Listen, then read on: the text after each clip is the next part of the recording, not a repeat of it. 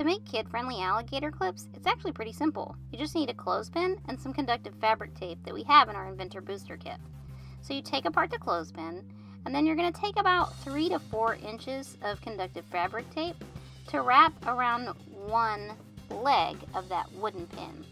And you'll want to go all the way to the end on one side so that you'll be able to clip your alligator clip to it. On the other one, you'll just want to wrap on the inside of the teeth of the clothespin, and then you put it back together. And that's it. You just stick the alligator clip on the clothespin, insulate it with masking tape so you don't accidentally set off your Makey, and now you can test your materials.